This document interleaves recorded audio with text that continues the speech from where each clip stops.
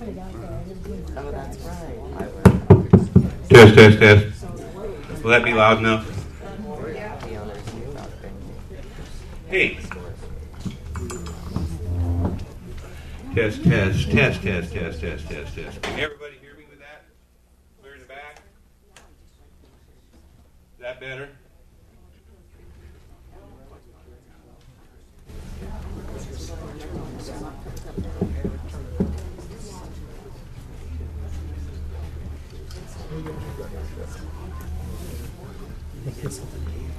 Yeah, she bring it up.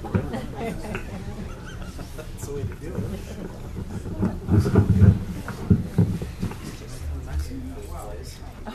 Down the street? Yeah.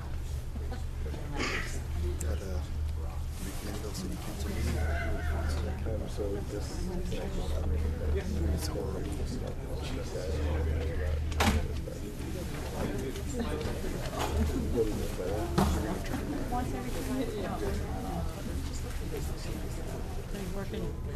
I thought there was one person out of three here. No, that's the county. I'm talking about my network at the office. Separate. And writing letters for the past 2 days. Yeah, they're very. You good, PK? How much you got? We have. That's how they are.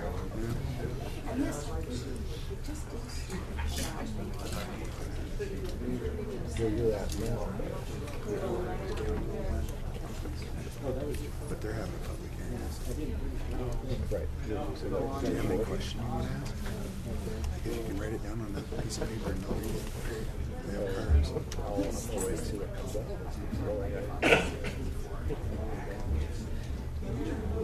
I just hope that the folks here.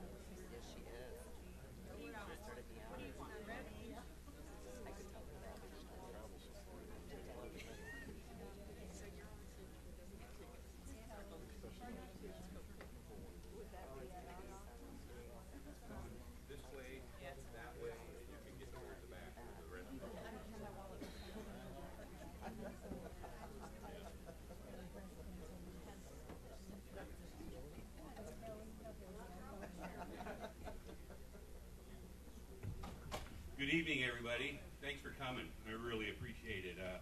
It's a very timely forum we're having, considering the commissioners just addressed this issue in their last meeting, and the City Council of McMinnville addressed it 2 nights ago in their meeting. So I'm happy to have you all here. I will make one apologize right off the front. Our one panel member, Todd Delato, was unable to get back from Ashland today, where he was a speaker at another conference. So we brought in Andrew Gwynn, who is a facility owner in Southeast Portland. So, all right, so we're going to get started. My name is Anthony Taylor, and I will be the moderator for this evening. And I am the co-founder and current director of Compassionate Oregon. And as I said, we're very pleased to be presenting this panel this evening. And I want to thank McMinimums, of course, for providing the venue, and our elected officials for taking time out of their very busy schedule. We slid it in between one annual dinner last night and the Mayor's Ball Saturday night. So thank you very much for coming along. I'm also pleased tonight to introduce the other founding member of Compassionate Oregon, Cheryl Smith. Cheryl Smith is in the office, if you wouldn't mind standing in the audience. Cheryl is the executive director of Eugene's Compassion Clinic, serving medical marijuana patients in Lane County and the surrounding area. She also sits on the advisory committee for medical marijuana.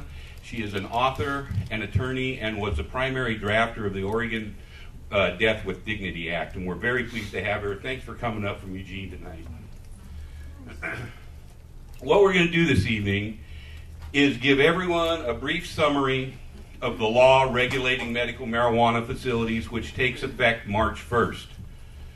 I know some of our audience members know a lot about this issue on both sides, both pro and con.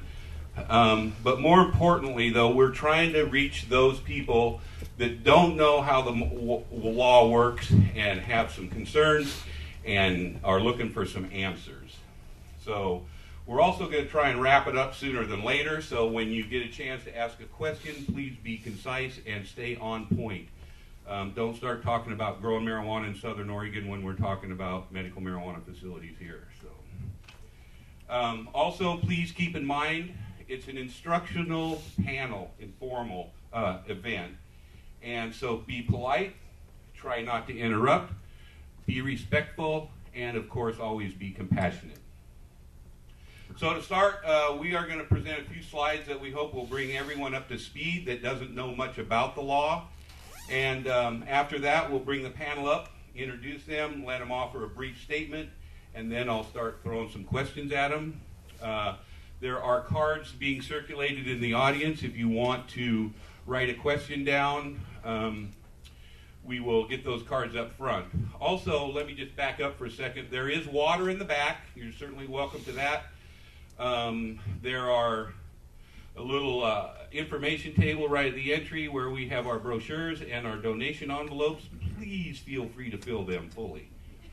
And then Bernadette Hansen, she will be our floor person. She's back there in the back, and she will be making sure your cards get picked up and making sure that when you come up the microphone, you get a chance to get up there.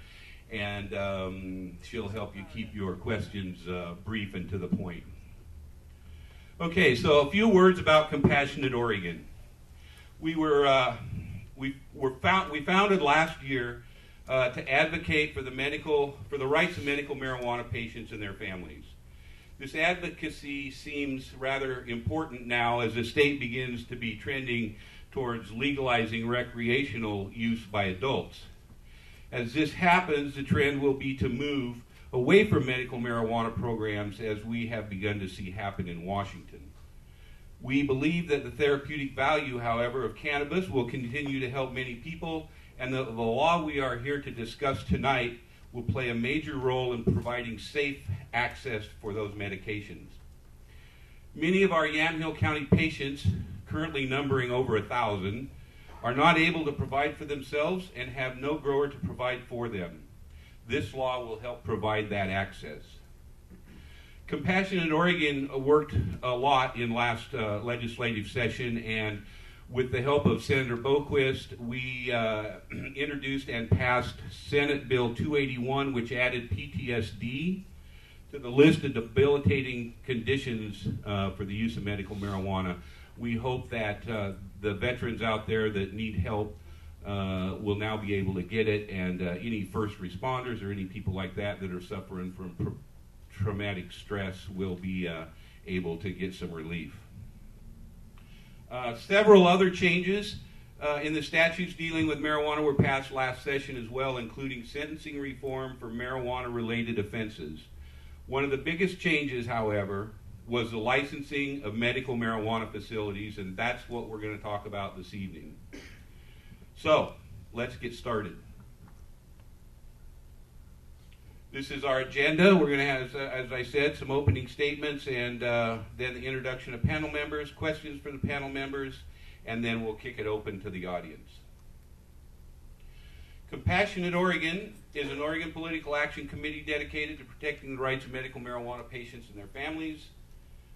We also work for sentencing reform and elimination of minimum mandatory sentencing and discriminatory policies based on conviction for drug laws, and we support the implementation of the medical marijuana facilities statute.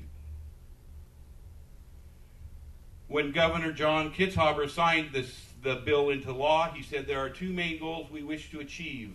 First, we want to ensure the overall safety of our communities through appropriate rules to license and regulate dispensaries. And second, we want to allow the patient safe access to medical if they are eligible for treatment under the Oregon Medical Marijuana Program. He also said, I believe it will be critical to set fees for dispensaries that will provide sufficient funding for OHA so that they can be extraordinarily vigorous in their enforcement of the rules that are developed.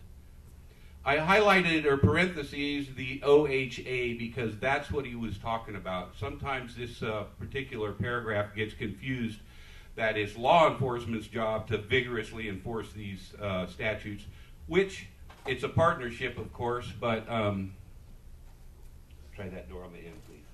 It's a partnership, but the OHA is the one that's responsible for administering the program, enforcing the laws, and regulating the dispensaries, and they are tasked with doing it vigorously. So if they come into a dispensary and things are out of order, they're not tracking everything they're supposed to be tracking, then they will be written up, and there is a possibility they could have their license revoked.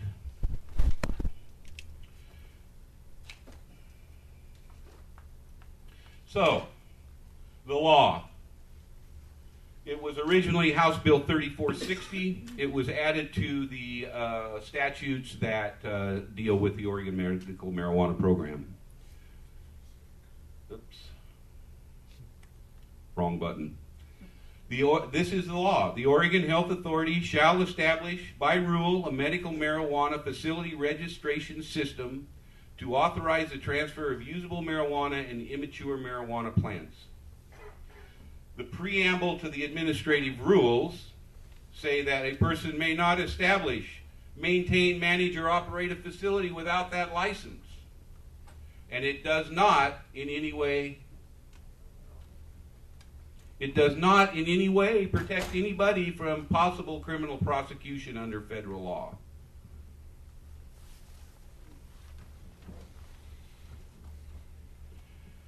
Okay, so that's the law. Here are the rules. And there are a bunch of them. Way too many to put up here and bore you all with. But here's the highlights. Cannot be within 1,000 foot of a public school, private elementary, secondary, or career school that is attended primarily by minors. Now, I know there's some concern about preschools because just recently in Portland, a facility was sort of sited directly across the street from preschools.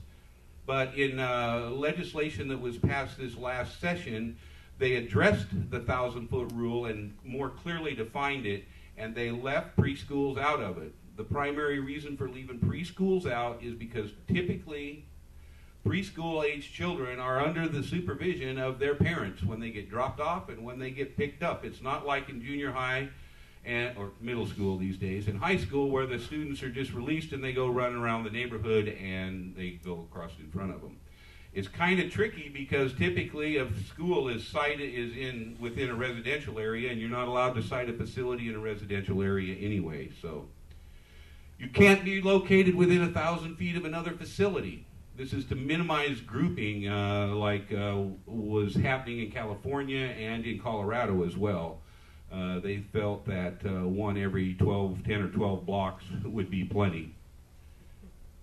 Minors are not allowed in any area of a facility where marijuana is present. The rules require an entry room, where people can come in and have intake taken, and that room has no marijuana in it, and that is the only room a minor is allowed to be. They can't be any place else in the facility. No use of marijuana on the premises. The only exception to this is if an employee is actually a patient and needs to medicate while at work. He is required to do that out of sight of the public behind locked doors. More rules. Must be located in an area that's zoned properly. You can't be in a residential area. You have to be in commercial or industrial or mixed-use agricultural area. And you cannot have a dispensary at the same address as a grow site. So if you're growing plants in your house, you can't have a dispensary in your house or, your business. All facilities must test for mold, mildew, and pesticides and keep all lab reports for all testing results. This was a very big concern when this bill was first drafted because there has been some reports of people with asthma or other breathing conditions that can be troubled by this, mold spores and mildew, and of course pesticides, we all know the story there. So that was written into the statute for sure, and it is elaborated in the rules. All usable marijuana must be labeled. You have to be able to look at the label and tell what percentage of THC is in the package. It also requires CBDs. That's a little technical, but those are the types of, the many 400 chemicals in marijuana. That's one of them that helps with anti-inflammatory issues and things of that nature. And finally, it must include a warning label. Got to have that label on there, and it has to be bigger than any other letters on the label. So when you pick it up, that's the first thing you should see.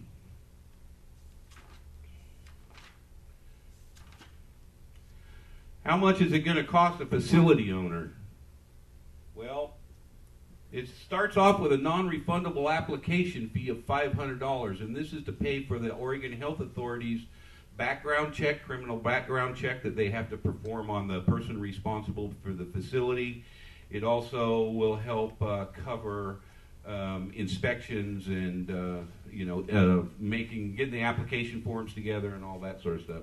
Then you have to step up to the plate once you've been authorized to get issued a license and pay this much money, $3,500. So if you're going to open a medical marijuana dispensary in Yamhill County, that's how much it's going to cost you for your first year. Second year looks an awful lot the same. That's a renewable fee, renewable application fee, because they have to run a background check on you again. Every year the authority is required to run a background check.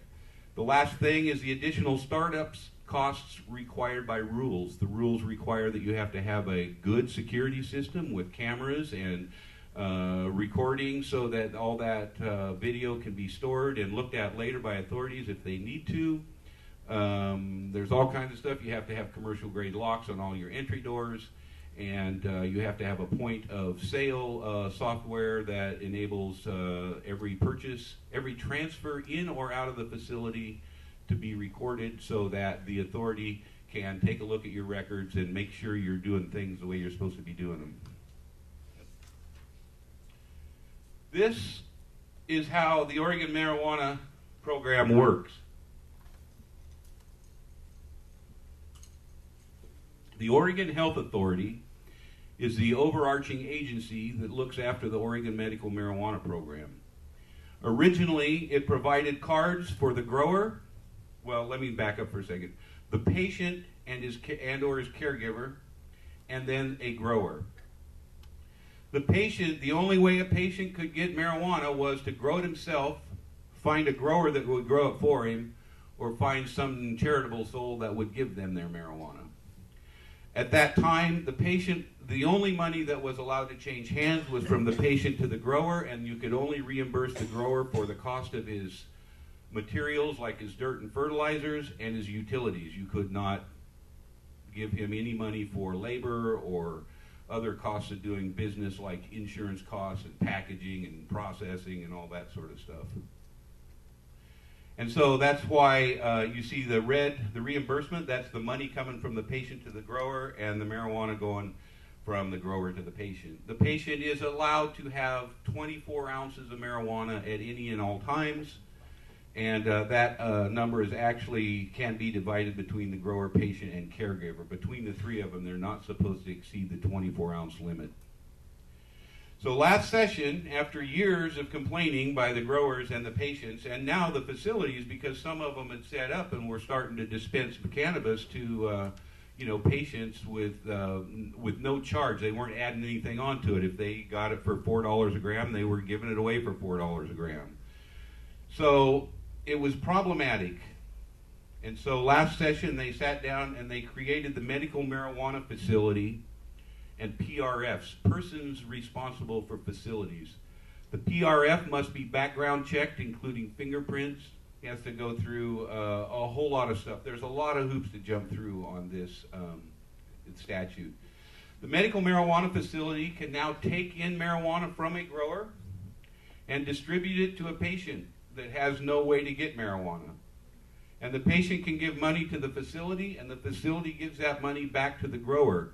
You're not allowed to make a profit, but you can figure in your normal cost of doing business. So if you buy from a grower marijuana that's costing you $7 a gram and your cost of doing business is $4 a gram, you can only charge $11 a gram because you can't substantiate anything else, and they don't want anybody making money off of the transfer of marijuana. That's illegal.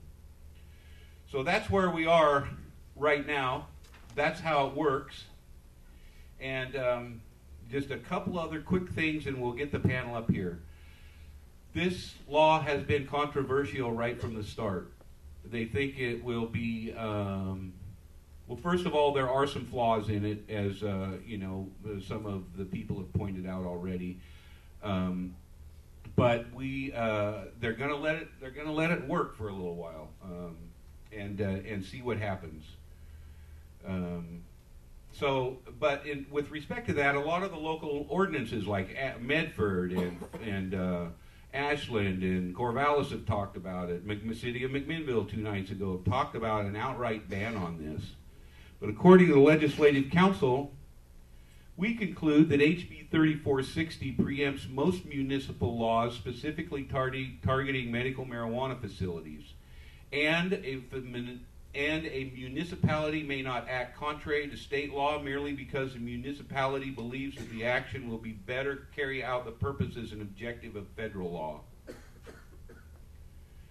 So that's what the Legislative Council has said. The League of Oregon Cities and the Association of Oregon Counties differs with that, and they have a different interpretation. And so this next coming session, they have introduced a law that will allow local municipalities to regulate, restrict, or prohibit dispensaries at the local level. So that's about it. Let me bring up the panel. We're going to, let me get back to the bio pages and all that. And why don't everybody just come on up and grab a seat, and then I'll introduce everybody. Nice round of applause.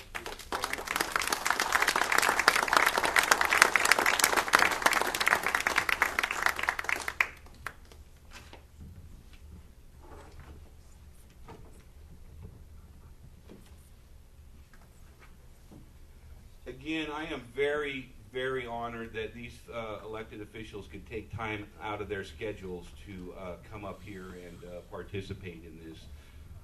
We're going to start on the far end with Andrew Gwynn. He is a facility owner and operator that is right now bringing his facility up to speed. His facility is in southeast Portland, and he is really doing everything he can to get all the cameras in place and all the things that the rules require. And he started a chapter of Students for Sensible Drug Policy at Chemeketa Community College while a student there. And if you have any computer questions, write them on the card. He'll answer them after. The next is Annette Frank. She is a Dayton City Council member and was elected in 2012. Annette has a bachelor's degree in environmental sciences with an emphasis on policy. She has been involved in her community for the past 10 years and is currently a city councilor in Dayton and the secretary-treasurer for the Friends of the Mary Gilkey Library. Okay. Next, Commissioner Stern.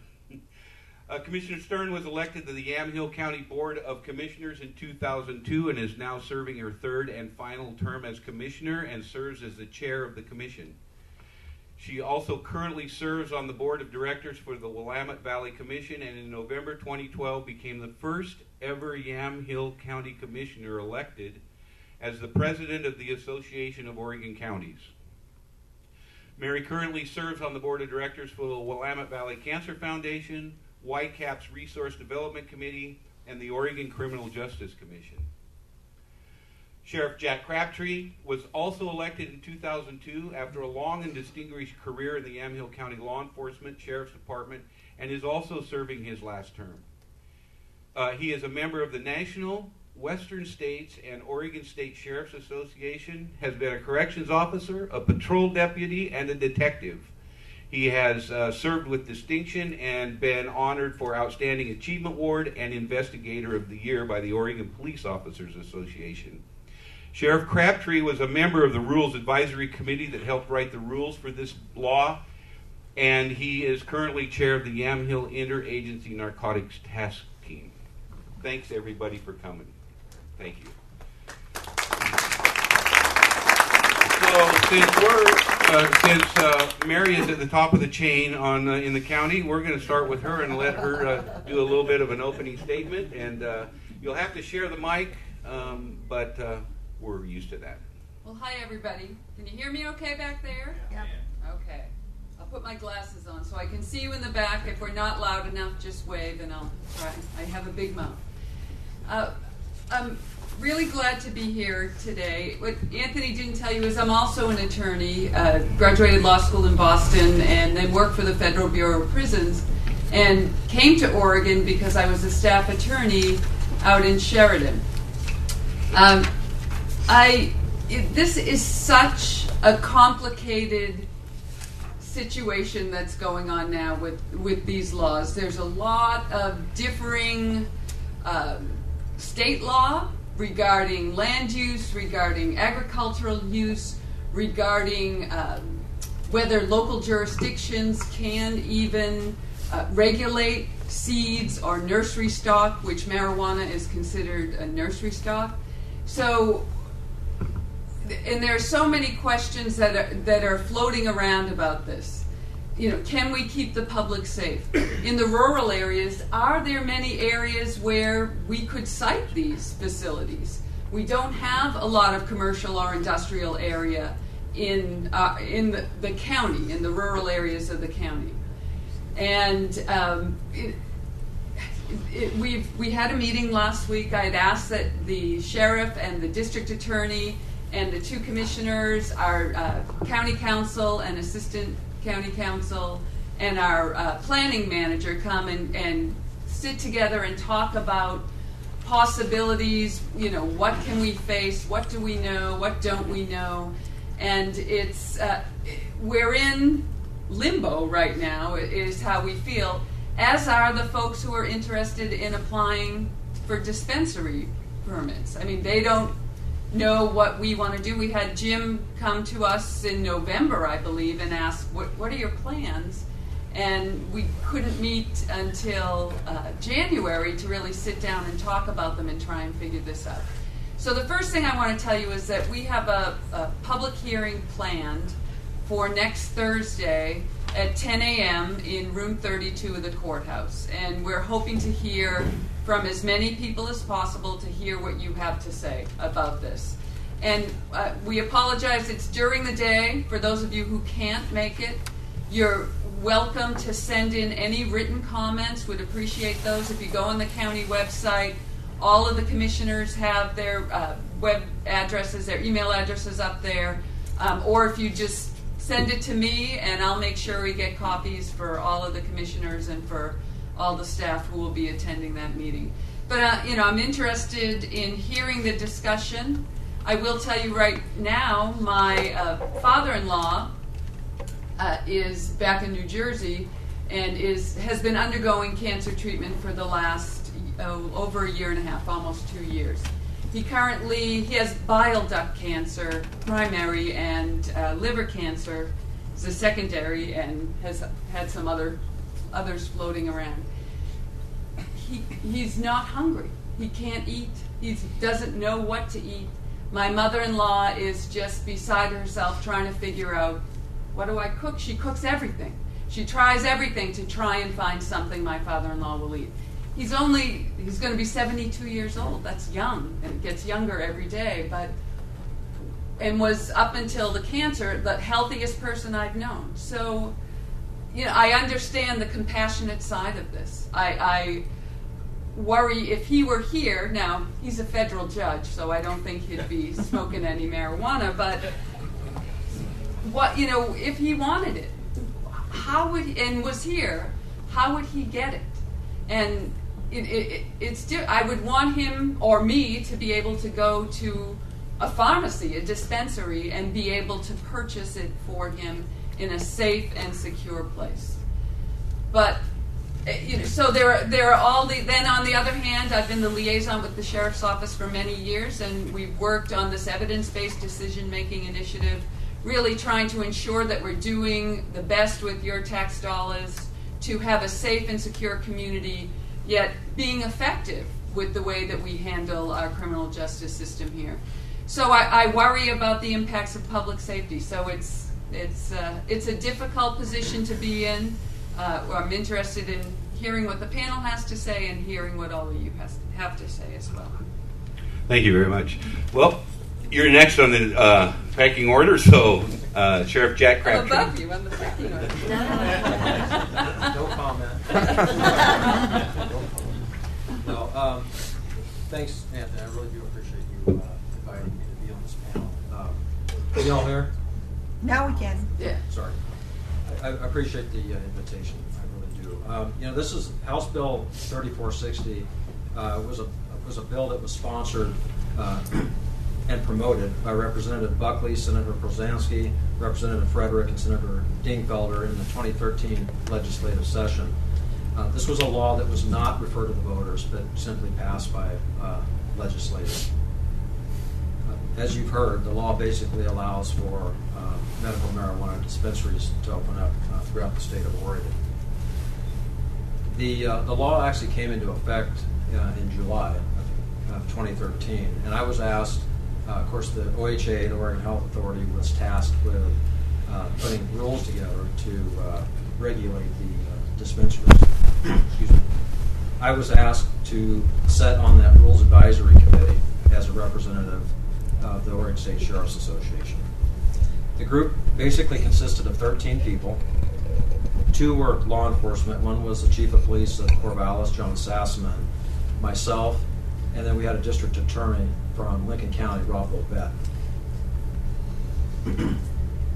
Our task was to provide the OHA with guidance and suggestions on how to properly implement the House Bill 3460.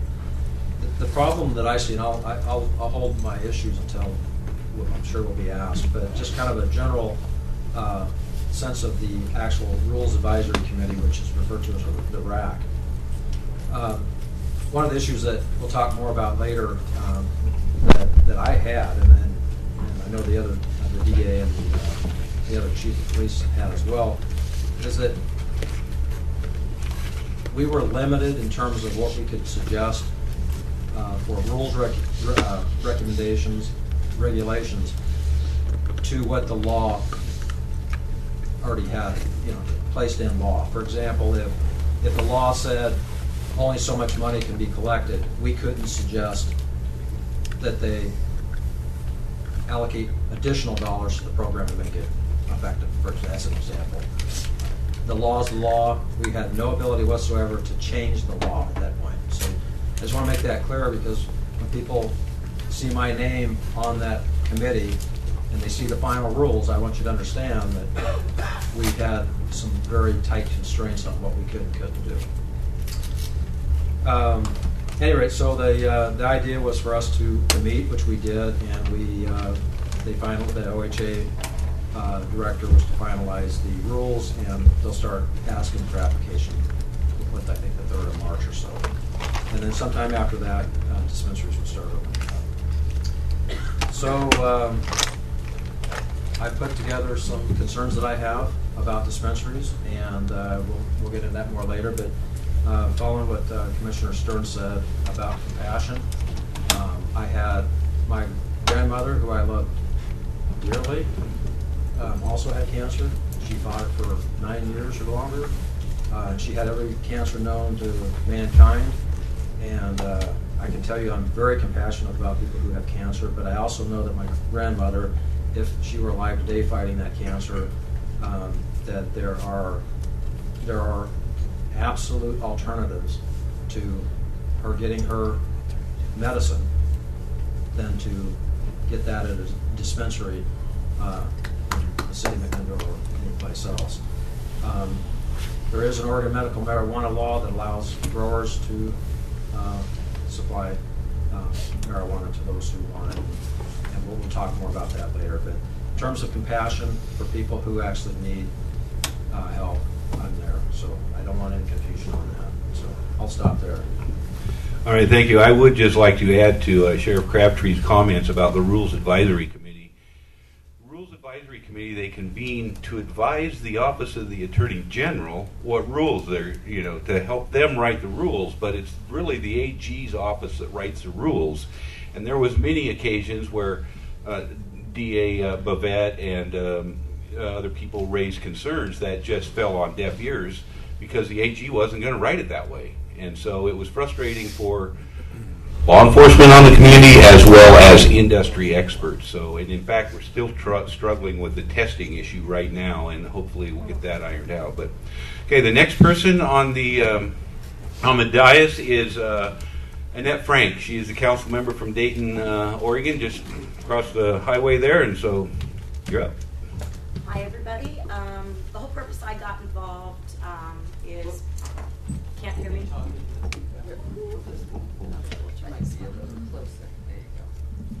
Hi, everybody. Is that better? Okay. First off, I want to say thank you for everybody coming, and also I wanted to strictly say I am not representing the city of Dayton's views. We haven't come to any kind of decision about what we are or aren't going to do. We've had a little discussion, but not major discussion. So I just want to get that out there, that I do not represent the city of Dayton's views. I am merely coming from it from an elected perspective. And part of the reason I became involved was because we've had some issues in town with people growing their own medical marijuana, which the law allows. But in a small town, and in my perspective, there are issues that complicate so many things in a